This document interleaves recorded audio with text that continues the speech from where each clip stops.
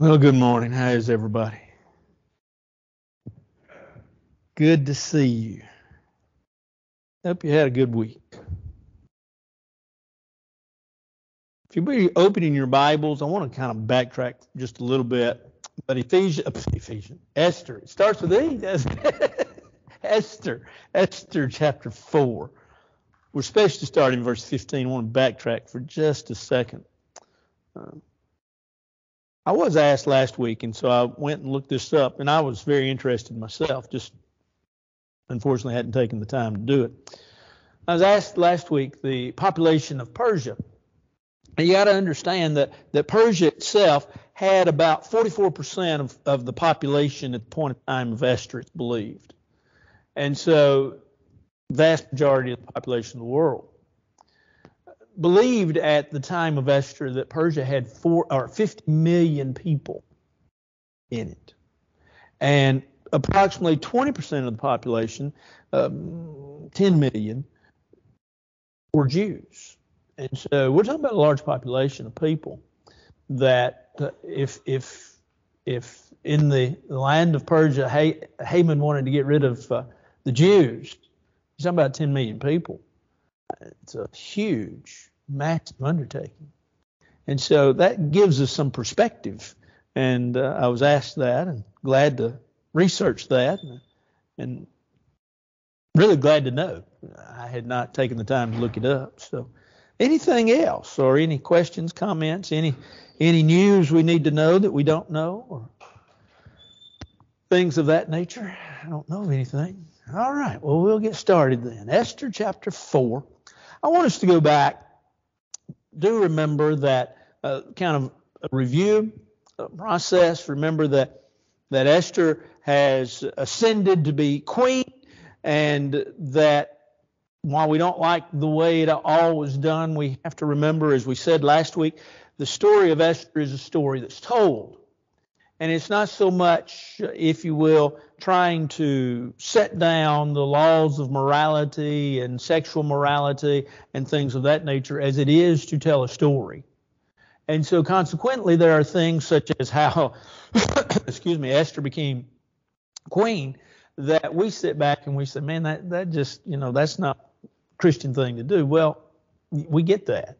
But consequently, we do get in the story, we get the providence of God. We get a lot of other things, and we get things that are good from Esther. Every time I sit down and read Esther, I think of back several years ago. I forgot now who I had chosen, but I had chosen a lady of the Bible talking about her on Mother's Day. And this lady who was visiting, who I'd never seen before and have never seen since, came out and she said, you chose, and I chose all the good qualities about the woman to talk about.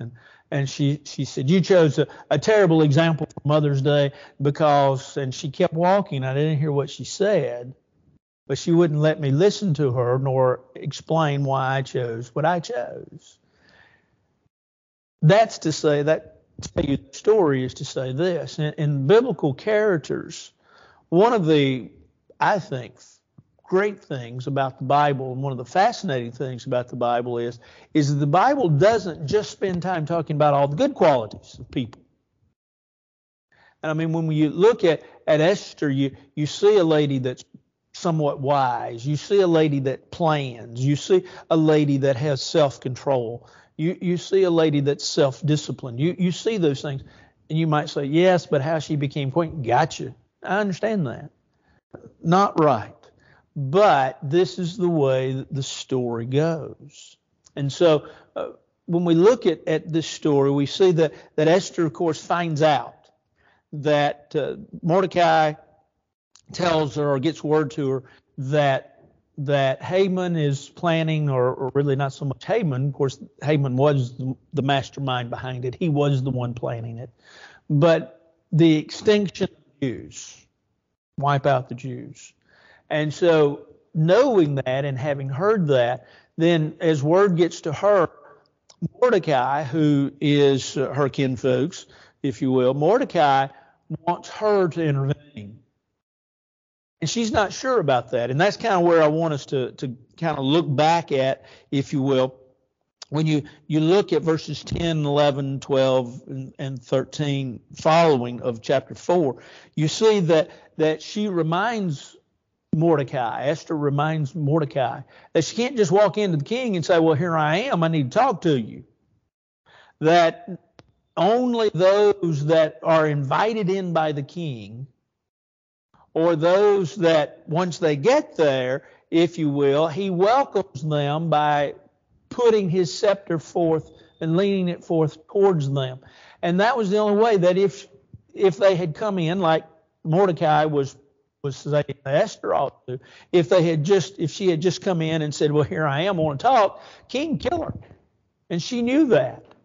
And so from that point, she's very leery of what's going on. And so Mordecai, verse 13, that's where I want us to look, because we just kind of quickly ran over this little part. In verse 13, Mordecai answered Esther, do you think in your heart that you will escape the king's palace any more than all the other Jews? In other words, Esther, you're in danger if you don't go talk to the king, and if you don't get this plan that Haman has put into place, if you don't go in, you're a Jew too. You're going to get this just like others would. And so he says in verse 14, for if you remain completely silent at this time, relief and deliverance will arise for the Jews from another place, but you and your father's house will perish. Now think about this. Just stop right there. There is a period right there, and that's a good place to stop. Mordecai goes on to say, look, Esther, if it's not you, it's going to be somebody else. God will protect his people. God will watch over his people. If it's not you, it'll be somebody else. But you need to know this. You need to know this, that he says you and or your father's house, your family, if you will. And he says they're not protected. You have the opportunity to protect. You have the opportunity to lead. You have the opportunity to be the conduit through which God works at this point in time. You have that opportunity. And then he asks this great question. It's a question that is just really tremendous. He says, yet who knows whether you've come to the kingdom for such time as this? In other words, he says, how do you know you're not the one? We don't, any of us know. I mentioned this as we closed last week, and we'll talk a little bit more about it here in a few weeks when we talk about the providence of God. We look at our lives and we see things and we say, okay, that really had to be the providence of God. And more than likely it is. But to definitively say, well, that's the providence of God, we can't really say that, because we don't have God whispering in our ear and saying, this is when I was with you. This is when I took you. This is how this worked out for you. And this is why it worked out this way. It's not to say that we're doubting the providence of God. More than likely, like I say, it is. But if you think about the times in which things worked out that are told in the Bible, think about Philemon and the message there that perhaps the word is used. Here it says, how do you know? It's still to say it's the providence of God. And like I say, I can look back in my life and I can tell you that from this point back, I can tell you certain things that happened in my life. And so this is how they were. In my opinion, that's the providence of God. In my opinion, in my belief. And I'm thankful for the way they worked out. I'm thankful, I didn't like, especially some of the struggles at times. I didn't like some of those struggles, but I'm thankful that they worked out the way they did. And God's hand, I believe, was truly there. And I'm thankful for that. But we still ultimately have to say, I believe, and not I know. And there's the difference.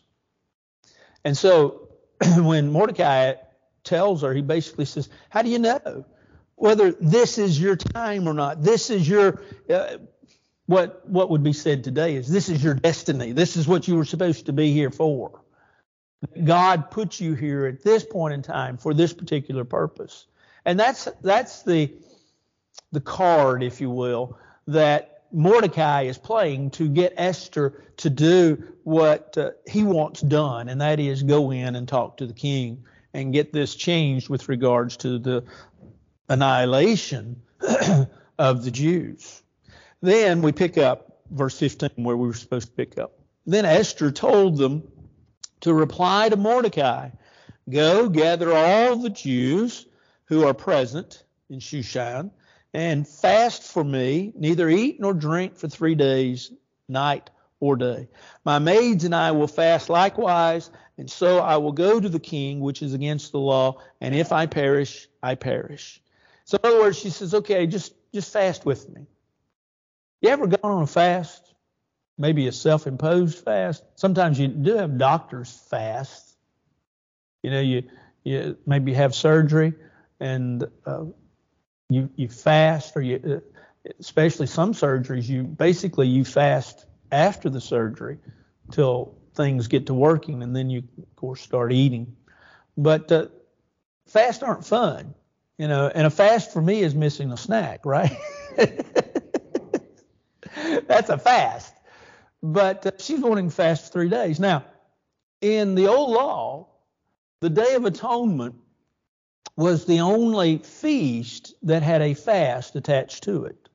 And there were no other times in the Old Testament that a fast was required by God. Now, there are some that have added it through the years, and there are times. Does the Bible condemn fasting? No. Does the Bible say we must fast in the New Testament? The answer is no. It says you can do it.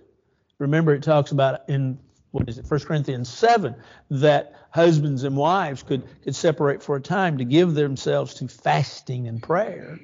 But then it says they must come together again.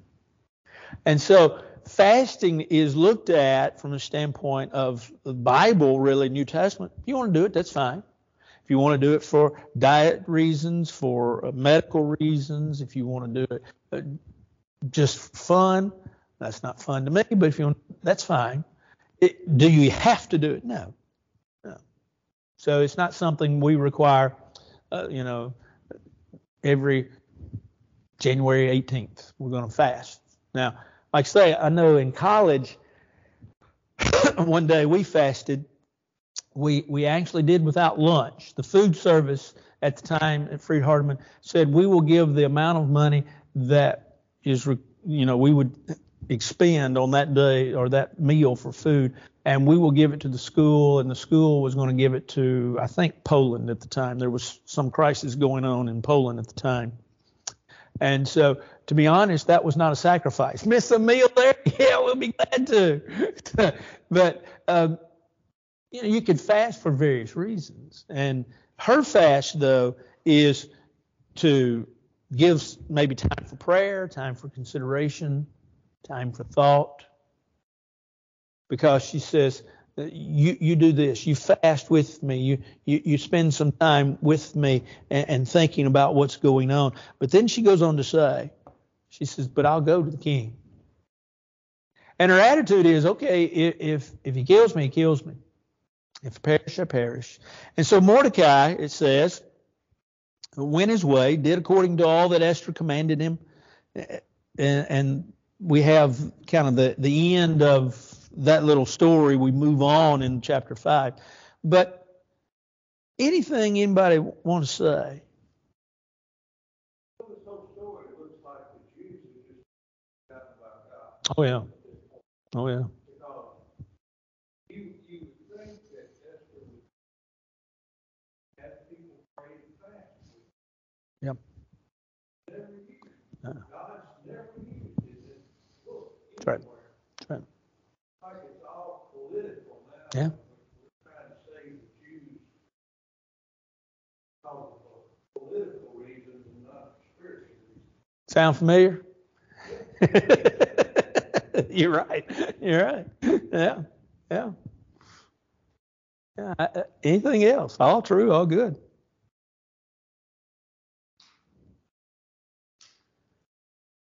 Well, let's move on. There's a lot of things we could say, a lot of lessons learned. I kind of want to think about that. I want you to think about, in many ways, Esther changes a little bit here, in my opinion. And this is truly just my opinion. Esther has seemed to be passive to this point in time. Now she seems to become a little bit more assertive, a little bit more aggressive in what she does. And like I say, there's a lot of lessons to learn from Esther. Self-discipline, planning, self-assertiveness, self-sacrifice. We'll look at some great lessons here in chapter 5. But let's look at now. It happened on the third day. The fast was over. The fast for Esther was over. But it happened on the third day that Esther put on her royal robes. Just in the 5th and 6th chapters, we're kind of just going to, it's a story, okay? There's not a lot of principles. There's some things we'll make mention of, but we'll help you along. This was a sign of royalty. Her royal robes stood in the inner court of the king's palace, across from the king's house, while the king sat on his royal throne in the royal house.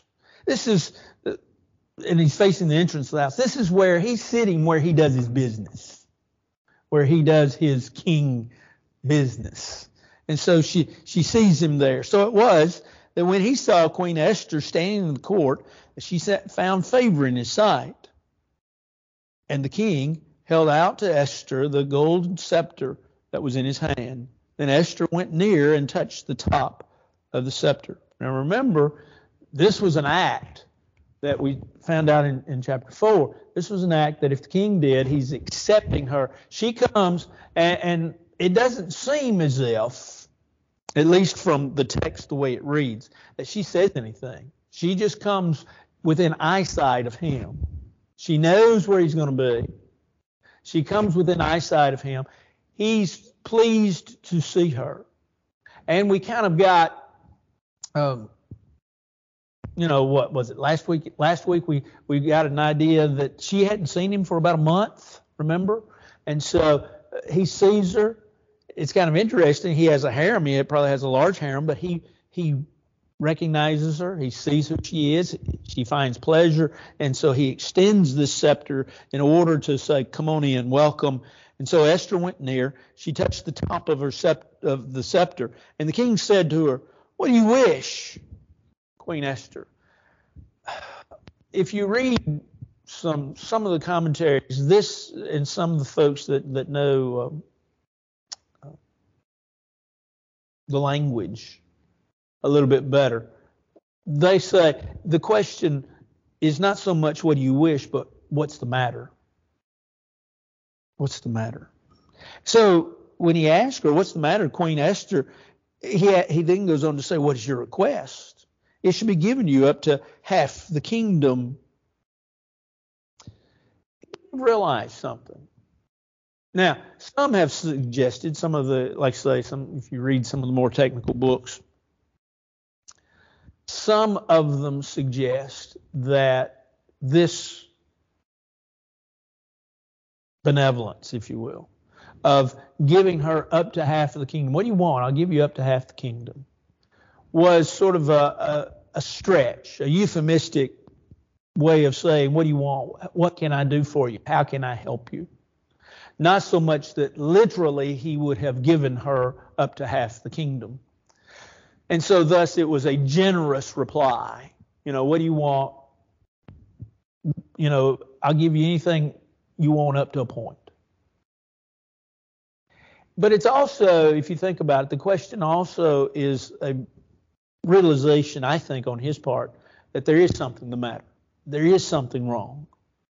There is a reason for you being here. What can I do to help you? And so Esther answered, if it pleases the king, let the king and Haman come today to the banquet that I have prepared for him. Now, here's where, if you know a little bit of Hebrew, you know, of course, Greek in the New Testament, you know a little bit of Hebrew in the Old Testament. It's interesting. Because look at the last hymn. She invites two people, right? Let the king and let Haman come to the banquet. But notice what she says. Come to the banquet that I have prepared for him. The him is not plural. The him is singular. In many ways, she tips her hand, but not completely, because they don't know what's going on. It's just you might say, well, there's really something to it. Well, let's don't make too big. Let's don't make you've heard the old expression, don't make a mountain out of a molehill. Let's don't make a mountain out of a molehill. But yet at the same time, too, it's kind of interesting that she uses the singular here, but she also uses the word prepared. Well, that makes sense. If you're going to have a banquet, if you're going to have a feast, if you're going to have a party, if you will, you're going to prepare it. Maybe she is trying to disarm the king. Maybe she's trying to disarm Haman. Who knows? But while it seems strange that she just doesn't go in and say, hey, Ahasuerus, here's what I want. I want Haman to be put to death because he is threatening to extinguish my people. And so I want him put to death. She doesn't say that. She says, let's have a party. That is, for a lot of folks, that's a strange way of going about things. And so, like I say, maybe she's trying to disarm the king, or maybe she's trying to disarm Haman, or maybe it's just a part of her well-devised plan. And this seems to be a well-devised plan that as we go through this 5th chapter and as we get into the 6th chapter, one of the things that I see, maybe you don't, but I see, is that it's a plan that she has and it's a plan that she sticks to. So it's kind of interesting. Anything anybody like to say? Interesting that I'll give you up to ask my king. Same thing that king promised. Yeah. Yeah. Same thing. Same exact thing. Which that's why some have said it's an idiomatic expression that just, I'll give you, what can I give you? Yeah. Right. Right. Right. Yeah.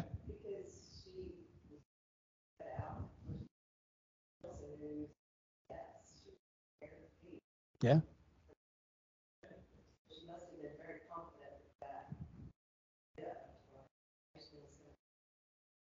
Sure. Sure.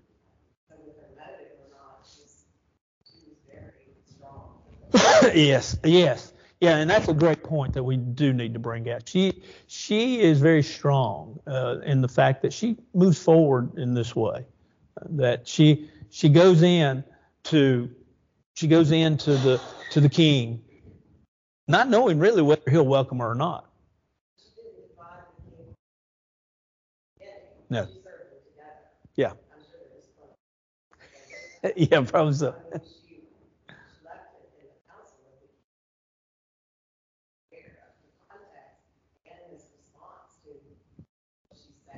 Yeah, I agree. Absolutely. Absolutely. Good point. Good point. Anything else? The king said, verse 5, bring Haman quickly that he may do as Esther has said. So the king and Haman went to the banquet that Esther had prepared. The banquet of wine, the king said to Esther, at the banquet of wine, the king said to Esther, what is your petition? It should be granted you. What's your request? Up to half the kingdom, it should be done. So he understands she needs to ask something. So evidently she has revealed that there is something in all of this. Esther answered and said, my petition and request is this. If I found favor in the sight of the king, and if it pleases the king to grant my petition and fulfill my request, then let the king and Haman come to the banquet which I will prepare for them, and tomorrow I will do as the king has said. So she says, come back. So a second banquet, second day. Like Karen said, probably was plenty of wine flowing. And so maybe she realizes that defenses will be a little weaker tomorrow. But we also do need to fill in that little gap by understanding that parties, if you will, feast, banquets, a lot of times lasted more than one day. And so, how drunk were they? I don't know. How drunk was she trying to get them? Don't know. But she's saying, if you'll come back, just come back tomorrow. What's his name? David Roper, in his commentary, says that this was simply Esther's way of drawing down the defenses. In other words, today we had a good day. We had a great party. Come back tomorrow and we'll have a bigger party. And maybe that was it. But yes, all true. So come back. So Haman begins his plot. Haman went out that day joyful and with glad heart. Good day, had fun. But when Haman saw Mordecai in the king's gate, and that he did not stand or tremble before him, he was filled with indignation against Mordecai. So he's happy. His spirits are high. He comes again to Mordecai, and once again, now this is not the first time. We know that. This is just an ongoing thing. Mordecai doesn't stand up. Mordecai doesn't pull out praise for Haman. Oh, you're so wonderful, or bow down to him. He doesn't. Seemingly, he acknowledges his presence, but he doesn't acknowledge it in a grandiose way. He doesn't acknowledge it from a standpoint of, oh, this is, you're such a tremendous leader and you're such a tremendous man. And it infuriates Haman. Why? Because probably others were doing it. Others were acknowledging it. Others were saying how great he was. And it also probably points to a narcissistic attitude that Haman had. That, everybody should do what I say. There was a man that filled out a survey once, and he was asked why he thought that he would be qualified for something. And he said, because the young think they have all the answers and those of us that are old do. He lacked humility. He lacked understanding.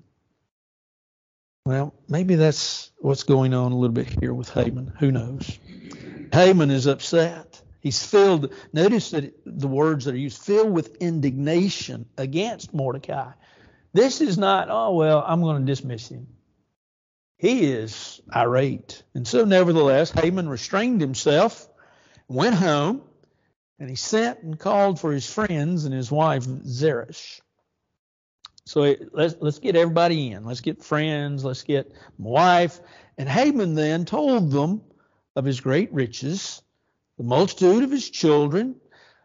And we do know, as we'll keep reading this, get into the 9th chapter, we'll find out that he had 10 sons. So we don't know exactly how many, but he more, might have, daughters and things of that nature. But he had 10 sons. Everything in which the king had promoted him, how he had advanced him above the officials and servants of the king. He talked about his greatness. He gathers his folks together. He gathers his kinfolks into his house that evening. And for whatever reason, he has to build up his ego, so he talks about himself and how great he is. Sounds a little bit egotistical, doesn't it? And so, verse 12, moreover, Haman said, besides Queen Esther invited no one but me to come in with king to the banquet that she prepared. And tomorrow, I'm again invited by her, along with the king. Yet all this avails me nothing so long as I see Mordecai the Jew sitting in the gate, king's gate. Now,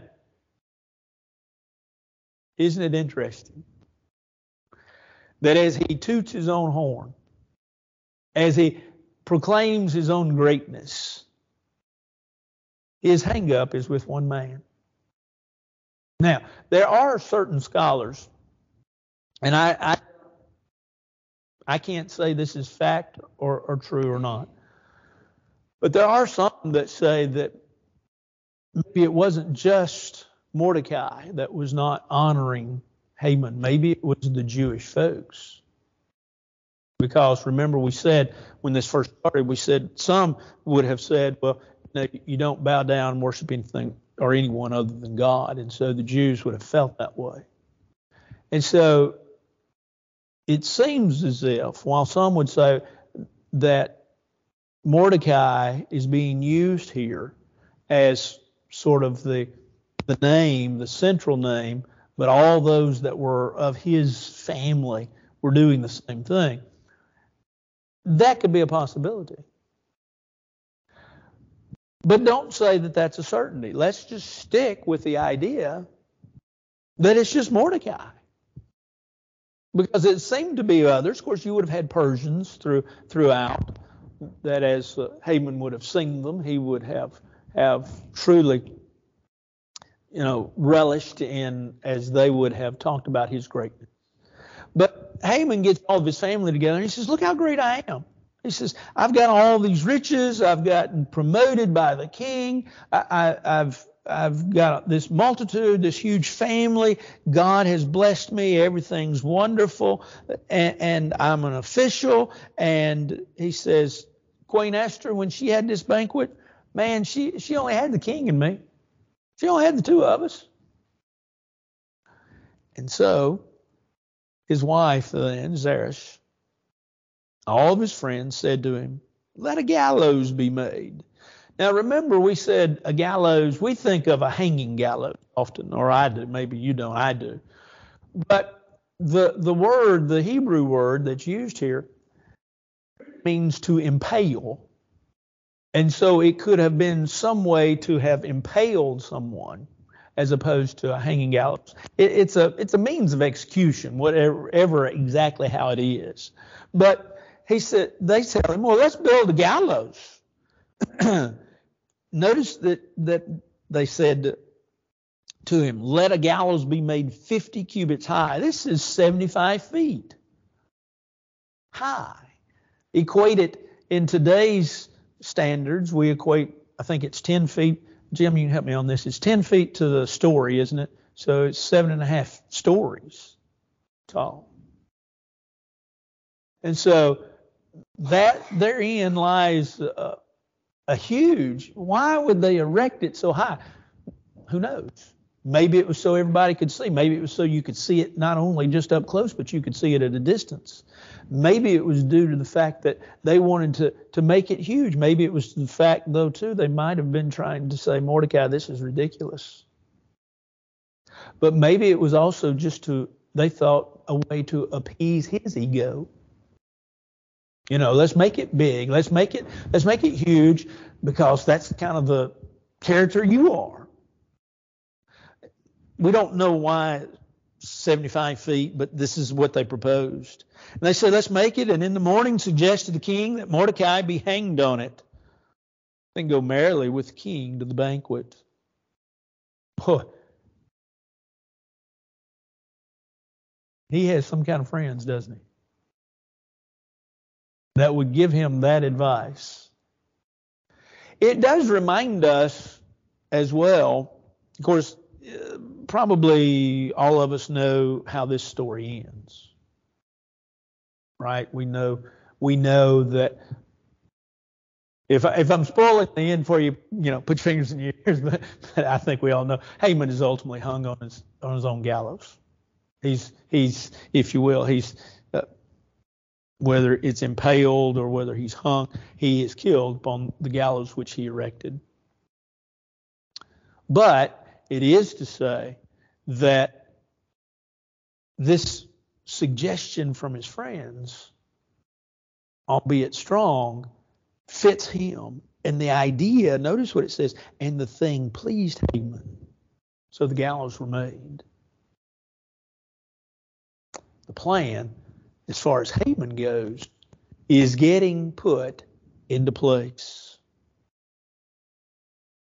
Anything anybody like to say? There's 2 or 3 lessons I want you to think about, but is there anything anybody wants to say? Sometimes your friends will tell you what they think you want to do. That's right. That's right. That's right. And we need to be sure. One of the things that this time, as I'm reading this and studying this again, is to think about the advice that we get from people. All advice that you get is not good advice. And of course, we act upon the advice that we get. And so it is good for us to get good advice, to be around good people. And like you say, friends, sometimes the advice they give us is simply what they think we want to hear.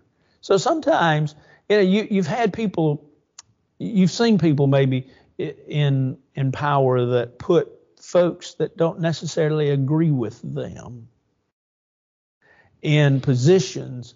And the reason is because they want that contrary, that bit of advice, that they want to hear that to know what's going on, to know what's happening. When I was in Waverly, working as the associate minister in Waverly, I met regularly with the elders, and working with young people, you do things that are truly biblical and truly scriptural, but you go, will the church be all right with this? Will it be all right with this activity? Will it be all right with that activity? Can we do this? Can we do that? And you always want to make it such that the elders, back you. Of course, I had a great agreement, and one of the elders came up with it. One of the elders came up and he said, you need to know this. He says, if a parent ever comes to you and doesn't like what you do, doesn't agree with what you do, tell them to come to the elders and we will have your back. So I had a pretty wide door to go through. But when I would go to them and talk to them, I would say, okay, here's maybe what I want to do. And sometimes the things that I wanted to do, were congregation-wide. They weren't with just the young people, because I was the associate minister. I wasn't the youth minister. I was the associate minister. And I'd give them, and I'd say, okay, here's what I want to do. Here's this side of it, and here's the other side of it. One of the elders looked at me. He said, why do you always do that? And I said, well, I've been thinking about this for a while. I've been thinking about the pluses and minuses, whether we should or shouldn't do it. And I said, here I am giving it to you, and you've basically got 5 minutes to discuss it and make up your mind about it. Oh, okay. And I try to do that with everybody and everything. And here's this side, but how about this side? Think about it. And so you do that in counseling. If you want to affect people and you want to affect them in a good way, okay, here's this side, but what about this side?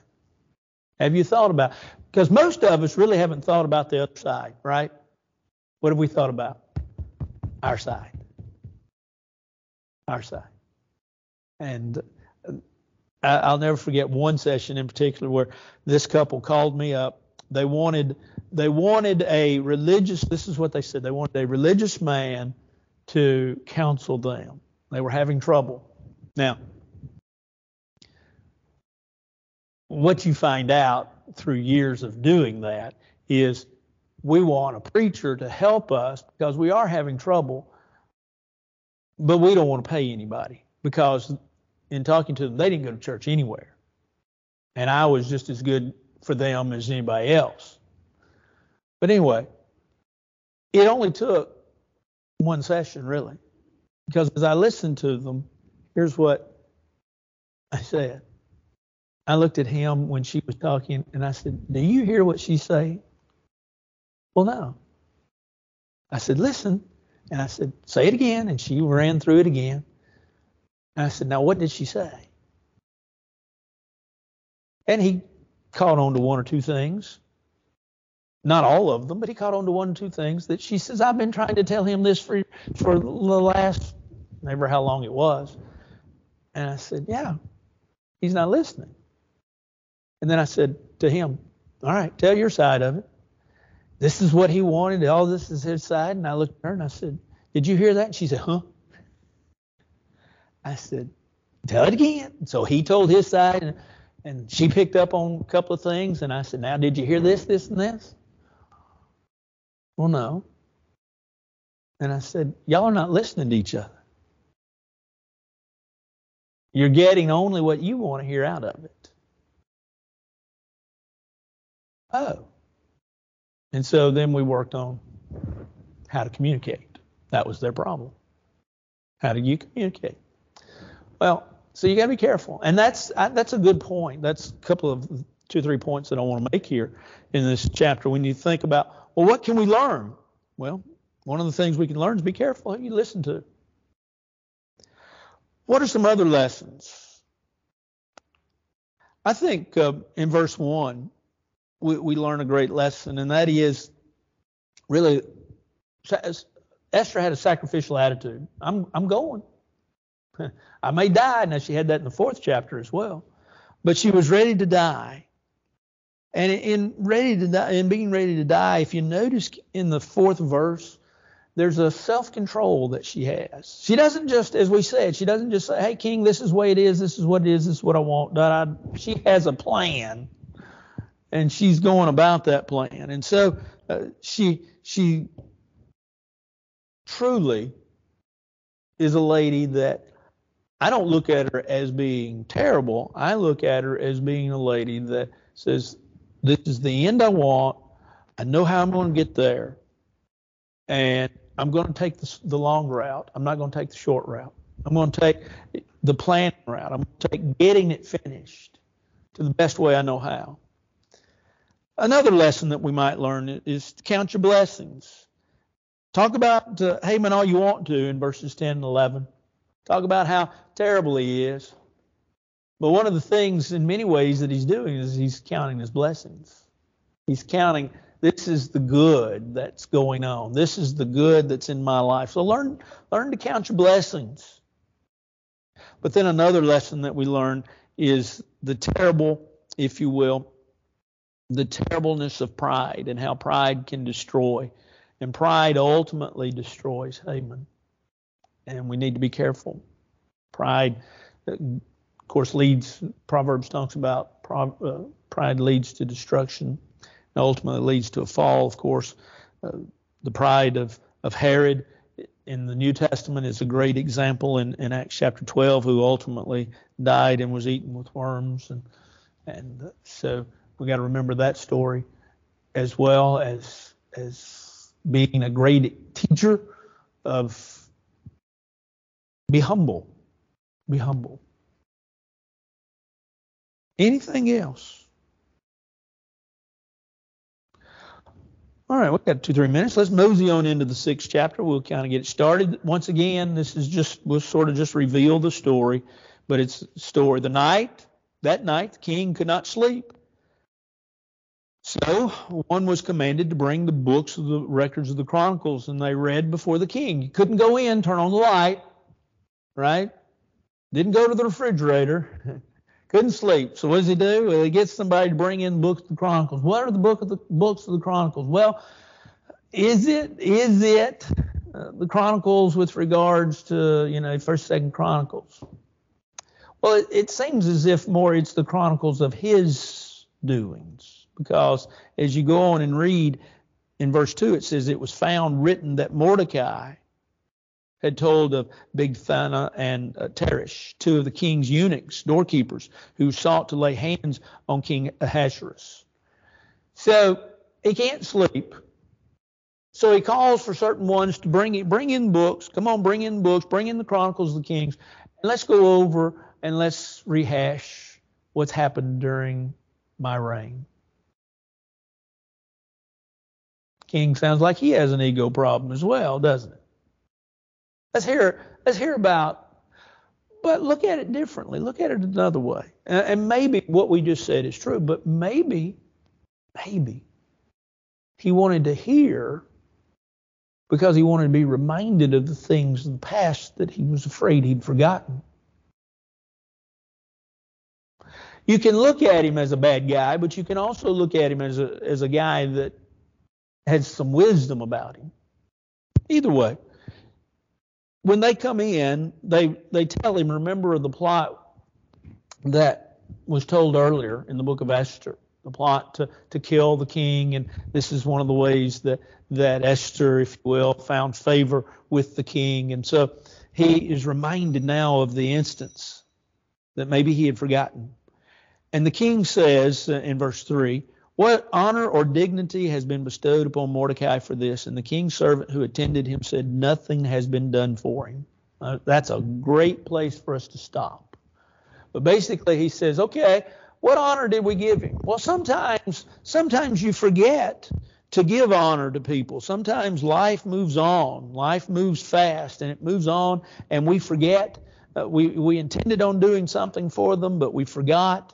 And so consequently, nothing is ever done. And sometimes, one thing leads to the other. Think about the news. Something's always in the news, right? Until something else happens. And then that's something else. The news a few weeks ago was all about the Ukraine, justifiably so.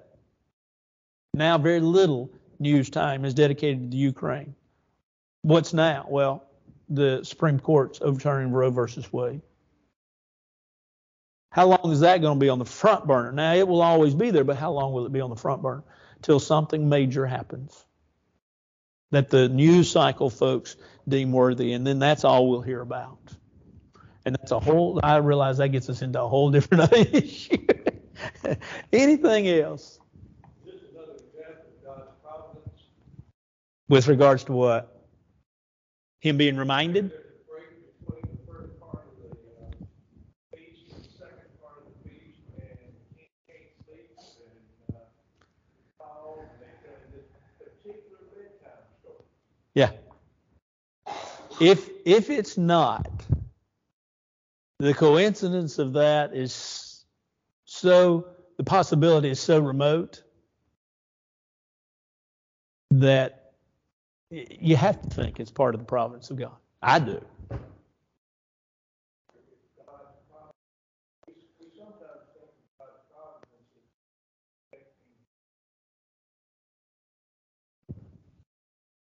No, it affects everybody. Go through it. And of course, you're a great Bible student. The times, especially in the Kings and the Chronicles, where God used evil nations to correct what was going on. So, no, and God uses others that are not Christians to affect us, to affect the child of God. And so, yeah, good point. Good point.